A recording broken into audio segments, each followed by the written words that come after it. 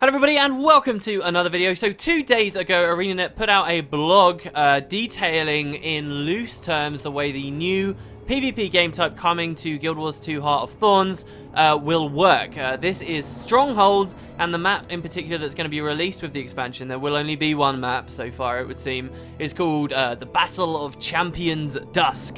So as we have done an overview on a few of the other features of Heart of Thorns, now that we've got plenty of information on Stronghold, I thought I'd sit down and talk to you guys about it, especially considering today Ready Up went live. This is ArenaNet's bi-weekly PvP oriented live stream, and this was the best Ready Up we've had in a long time. I think overall the show was fantastic. They answered lots of important questions, they gave us some sort of professional real footage of the new map, and a proper hands-on run through with Hugh Norfolk and Josh Davies, and they explained things very, very well. So, I took some notes as I was going on. The footage in the background will be mostly Stronghold. If there are some gaps, there could be me playing some Power Necro.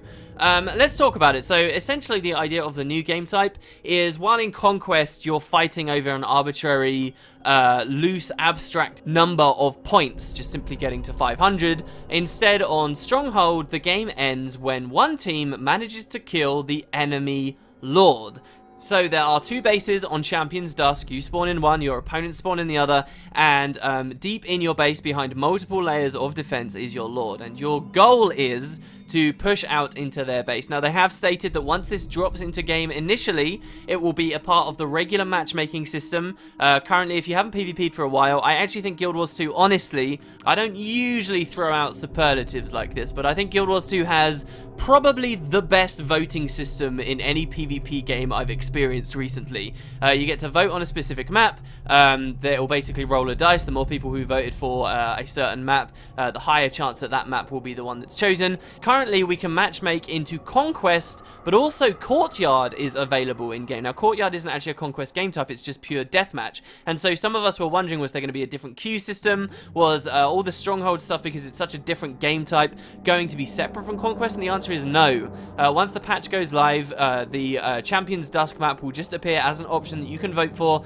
and if people want to play that instead of Battle of Kylo like they've been playing for 2 years, they can vote for that, and you'll pretty much be playing on that map. So it's not exactly how I imagined they do it, but it does seem pretty fair. And because of this, because that's then going into the way we currently queue with 4 other team members, the new map is going to be a 5v5 experience for now. I've explained multiple times on my channel recently why I actually think 5v5 is a very strong format to choose, but they do say that once this comes out, if people go into custom arenas and play 8v8s and everybody finds it's a much more dynamic and engaging game type at that higher number of players, then the standard could indeed change. And so back to the goal of the game type, you want to kill the Guild Lord, but the Guild Lord is defended by numerous NPCs. The NPCs closest to him are very strong, elites, veterans a little bit further out, and then beyond that on the roadways just regular enemies. And also he is protected by 2 levels of defense. An inner wall and an outer wall. So it's kind of like you're assaulting a keep in World vs. World.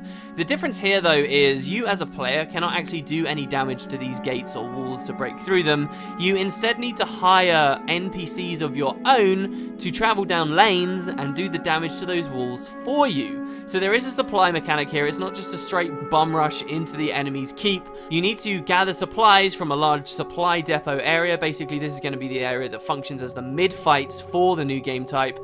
Collecting supply here, you can have up to 2 supply on you at any time. If you kill an enemy player holding supply, you can actually steal that supply from them and go up to 3 supply, and you can take this back to your base and spend it on NPCs who will then help you get through these walls. There are 2 primary NPCs in Stronghold, as they've described, as you should be seeing in the footage here. One of these is called a door breaker. These are some friendly little script dude that run along. They focus on nothing, they do not participate in any combat, they're incredibly squishy, but running up to doors and throwing bombs at them to chunk them down. So you're going to be trying to protect your little script door breakers while your enemies are going to be trying to kill them to defend themselves. At the same time as maybe they're defending, they're also on the other side of the map trying to push into your base. So there's going to be tons of different objectives flying around all at once on this one map.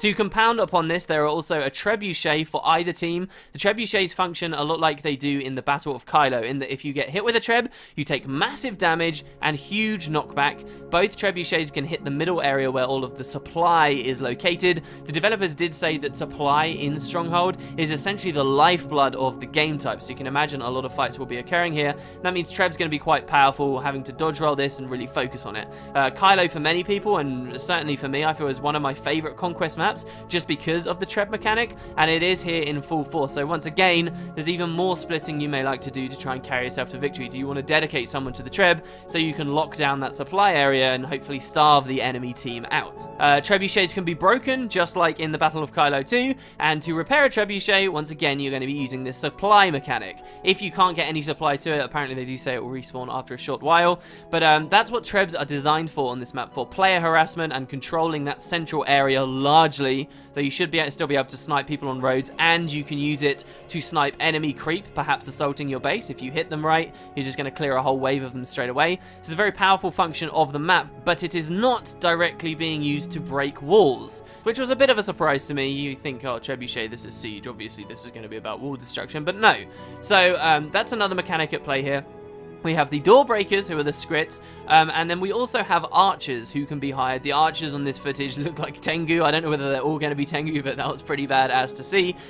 These guys will patrol along with the door breakers, and these guys are designed to take out enemy NPCs, so they can help protect your door breakers. Archers will do a little bit of damage to enemy gates as well, but not so much that it's really significant. See, the idea is that when you first start a map on this game type, there's going to be NPCs all over the place. There's going to be a bunch of NPCs defending the Lord, and then there's going to be NPCs stationed along the roads and at the inner and the outer wall. And it's your job as a team to clear those out, because otherwise they're going to be killing your door breakers. Once they die, they do not respawn. So this is very much one of those ideas where you as a team could make a massive push to try and kill the enemy Lord, but fail and wipe. But it doesn't quite matter that you failed and wiped, because maybe you killed a bunch of NPCs while you were there, and now maybe they're really open for a strike, and you could win the next time you do it. So that's kind of the way that supply works on the map. They did clarify a lot of things to us as well on this live stream that I was very happy to hear about, like the stuff to do with queuing.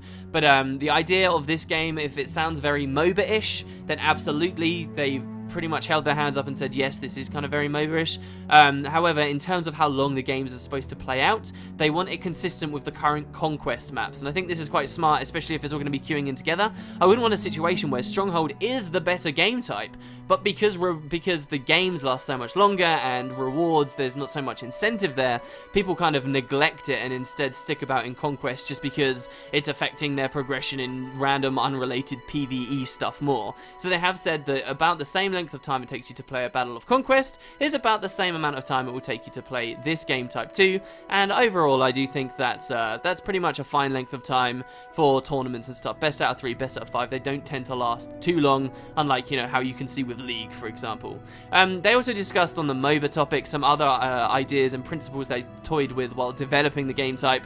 They talked about how essentially on the map, we're going to have 2 lanes. You're going to have a lane that your troops push down and try and get into the enemy base, and then there's a different lane where your enemy's troops are pushing in. So you as a team, you're deciding, alright, who's helping us assault, who's helping defend our walls kind of thing, right? But they're 2 separate lanes and they just only move in one direction. Other games, you think about League of Legends, other MOBAs, you'll see that there's like a tug of war going on within these lanes. There are creep hitting each other in the middle, and there's a real push-pull. Now, ArenaNet did talk about that a little bit, they said, and I think Hugh Norfolk explained incredibly well why this didn't work very well for Conquest. Chief among the reasons he gave was the fact that, unlike MOBAs, there's no like buying system here. There's no farming gold, there's none of that stuff. You have the build that you chose when you went in, and there's like no laning phase necessarily like that. That's all been eliminated, and for that reason, it just kind of wasn't necessary for this map, and I do agree with the reasoning. So a further mechanic, I've already discussed a few, that will be going on with this map, is the idea of heroes. Now, they explain that heroes are like super weapons. Every now and then on the map, in a couple of specific areas, the power of the mists will congeal somewhere, and if a player were to travel to this location and press F because they see it marked on their map, they say you get about a 30-second window where the game says to you, hey, look, something's about to happen, get ready for it. Both teams can fight over this location, but if someone manages to channel at it uninterrupted, a lot like the way that the channels work on Temple of the Silent Storm right now, you'll actually summon a hero ally for your team, and this is a really powerful NPC who, if you stand next to them, they give you massive damage reduction. They don't just give you flat damage reduction, but they reduce all incoming damage by 50% and the duration of incoming conditions by 50%. So it covers both bases there, and it will do this not just to you, but I believe also to your NPC allies as well. And this hero will travel along your lane to whatever objective you're currently assaulting. Are you still on the outer wall? Then he'll start damaging the outer wall. If you're on the inner wall, then he'll go there. If he gets all the way into the Lord room, if you summon a hero right towards the end when so much damage has already been done, they actually have a special nuke ability that is an awful lot like Book 5 for the Guardian. I remember seeing this actually in one of the trailers and thinking it was a Guardian using it, but perhaps it was a hero.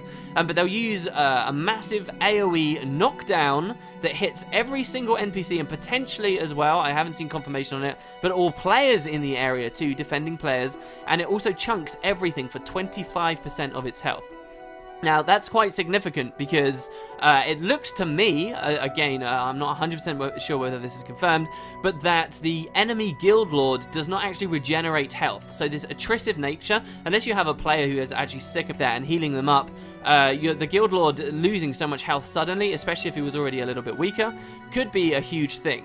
They seem to have paid a lot of attention to sort of this end clause of the game, you know, these last intense moments. They've tried very hard, as they stated in the blog post, to try and make this very spectator friendly and add these big swings. So one thing that will happen with this guild lord as opposed to the guild lord we're all used to on Foe Fire, Legacy of the Foe Fire, is this enemy, when it goes down, the objective is to kill him, but when he goes down, he actually has a down state. This is an NPC with a down state. The other NPCs don't have this. They just get tankier and more difficult to kill the deeper into the base you push. But this guy has a down state. Now, on the live stream, they did show some attempts at taking the Lord out solo. Hugh was trying to do it on his own. It looked incredibly difficult. These are big team pushes that you're ultimately have to gonna, you know, go all in, all or nothing for kind of thing. And once you manage to push the Guild Lord down, he'll actually be down there. It looks even, and again, they didn't confirm, but the fact that they've added this down state actually adds huge swings and play to this final fight, because if the guild lord has like tagged you and you get defeated while he was downstate, there's actually the possibility for a guild lord to rally. And that is going to be a huge part of the game. I'm very curious to see how that plays out. It means that even if your guild lord is incredibly low and everything feels futile, as it sometimes does at Legacy, you can still swing it back by securing that kill. Potentially, you know, even raise him up. They didn't discuss this idea. But by adding that there, it means that from the very start to the very end, they're really building up a lot of tension. This isn't something that is stressed very much on the live stream, but I can really see through the way they have designed this that the ending moments of many of these games, especially in big tournaments if they end up happening, you know, high profile games, these are going to be some exciting moments as the games come to their conclusion. Because you can think about the idea that there could be some huge fight going for a lord on one end of the map, and at the exact same time, maybe some people are rushing the other people's lords too, and you're sort of fighting for that last moment. A lot of people will say that Legacy of the Foe Fire is one of the most fun maps to spectate, just because of these huge chances for massive swings, and this is a game type built on that. It seems they've been very smart about a lot of things that I've noticed. For example, players cannot rally on NPCs that are around the map.